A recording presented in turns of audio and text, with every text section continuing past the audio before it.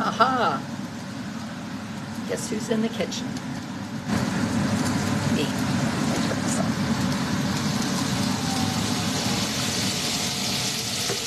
off. Me in the kitchen is sort of a dangerous activity. So my middle two are youth group, and they eat there, which is awesome. And it's Sunday, so my husband can eat whatever he wants. Amos is having a hamburger left over from yesterday, and my oldest is here sick, so I was going to cook for him. Earlier today, I made popcorn. That's what happens when you walk away from the popcorn and it gets stuck. And this is what happens when you don't clean up the kitchen all weekend. Yep. This is it. I'm just here to help people feel better about their own, terrible selves.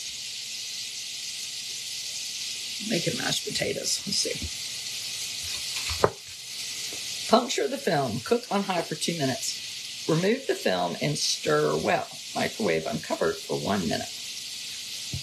I made mashed potatoes.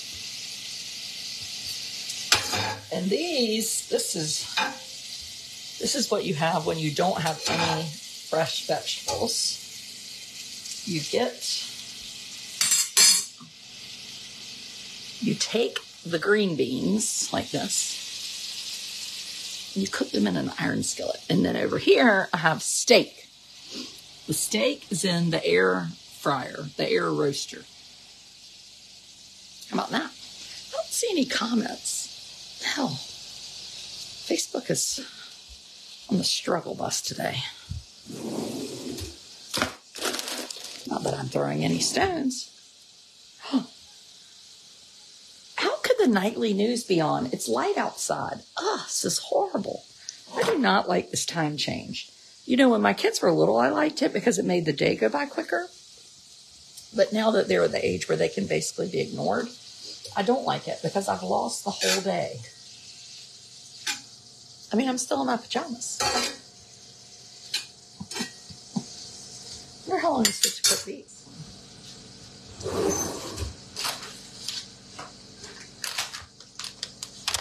Let's read the directions on this bag. Empty the contents. Cook over medium-high heat 8 to 9 minutes. Ooh, that's not very long. Okay, I can do this. Has it been 8 to 9 minutes? I think it'll be 8 minutes in like 2 minutes because my steak is in there.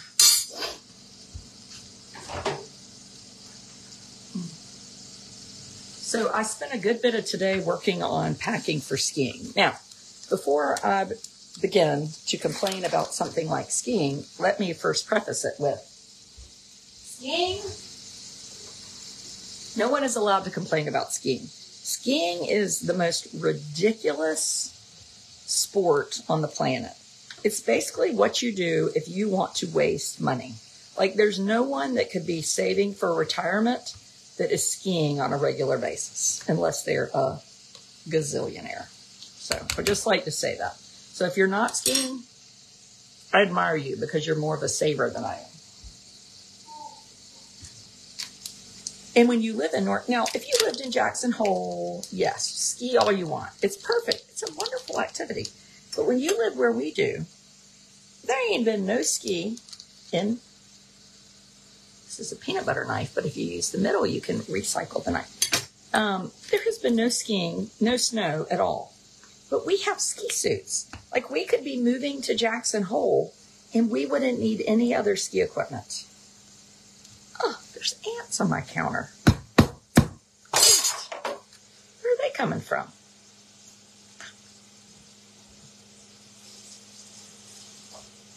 Ants. Springtime. This is actually sort of awesome not to have comments. Then I don't have to hear anybody yelling at me, and I don't get distracted. Then it's sort of lonely, though, but anyway.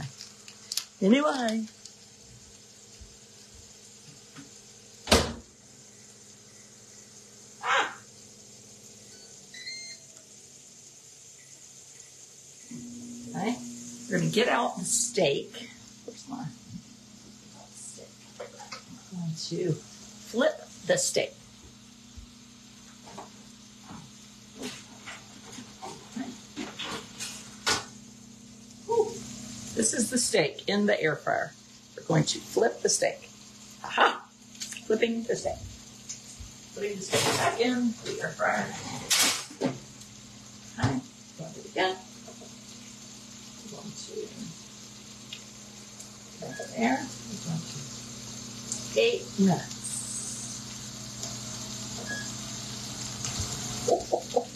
Look at this. Like a cooker. I'm very good at this. I've got the green beans done. Got mashed potatoes going.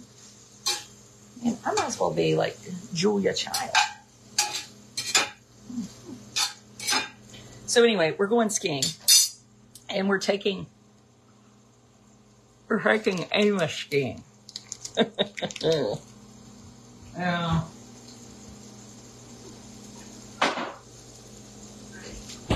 Oh! Hot water just poured out of there. Thomas, you have 5 minutes. And we're going snowmobiling to some hot spring somewhere. My good friend Latham Jenkins lives there. He and his wife Megan, and they have 2 kids. One is a freshman at the College of Charleston. And he and my brother were roommates in high school. They both went to Blue Ridge School in Charlottesville. So we're going to spend time with them. And that might be one of my favorite parts about the trip. So I wasn't going to go. I was going to stay home with Amos and let the big kids go. And then decided Amos and I might as well go because he loves to go places, for one, mainly. And 2, they're out of school. He's out of school. He and Blair are out of school 2 days this week. So it seems silly just not to all of us go. So we're all going. And then,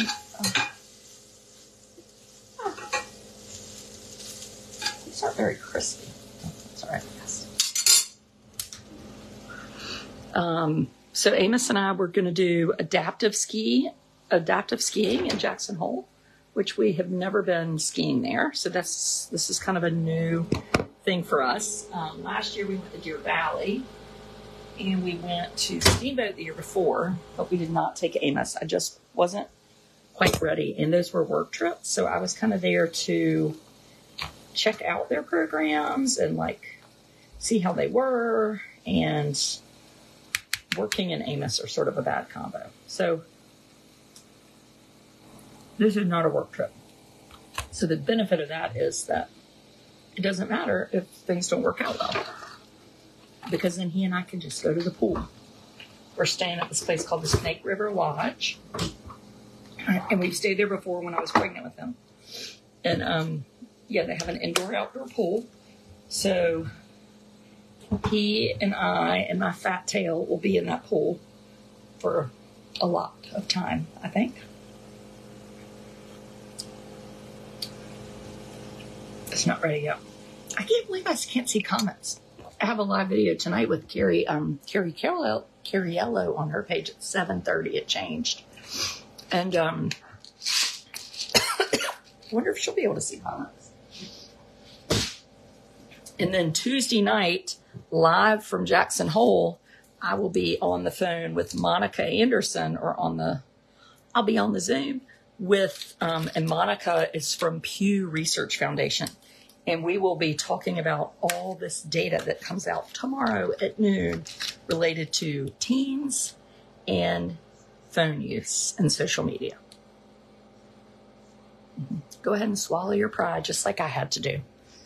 Because it's actually, I didn't feel too guilty. I never want to read those things because I always feel like I'm a horrible parent. But it wasn't too bad. I'm not going to tell you what they found, but I do think I think most people would be pleasantly surprised in some regards The interesting thing about this study to me is that they asked teenagers to rate their parents. And then they had the parents rate themselves. So I'm going to let you guess on how you think that turned out.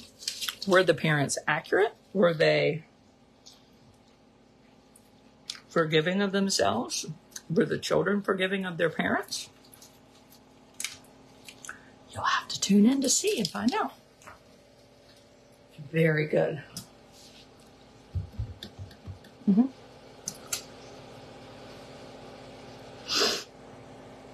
So anyway, that's Tuesday night, 8 p.m.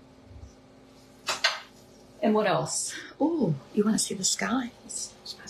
Look. This house smells like burnt popcorn. Oh, look at that pretty sky. You know, it's been blowing a gale today. Let's see out here. Is it still blowing, Thomas? It looks like the wind has switched.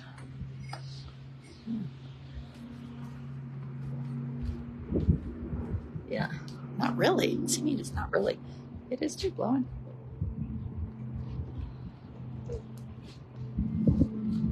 It's North Carolina winter.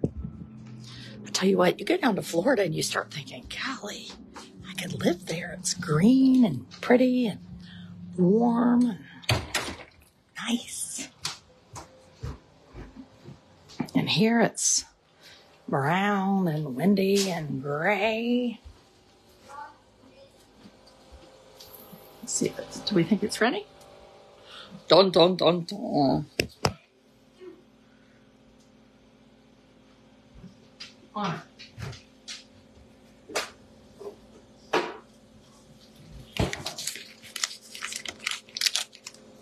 So anyway, that's all our excitement. So this week is going to be fun. If you're not a subscriber, this might be your big chance to become one, because you might just see all sorts of interesting, exciting things. A Wood family on a group trip. Mm-hmm.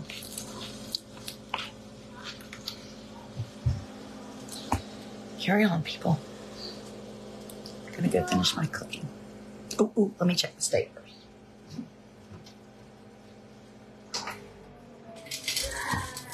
Ooh.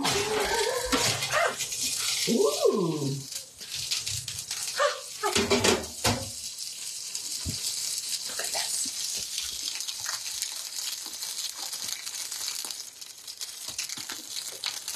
Let's cut it and see what it looks like. Hang on.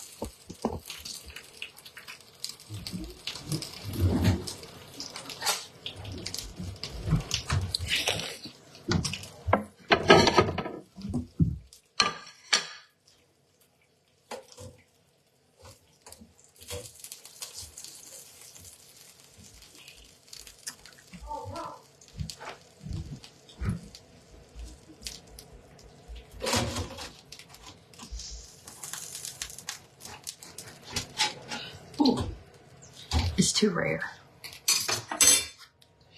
It's almost done, but look, it's a little rare. I'm gonna cook it some more. Thomas, it's just a little rare.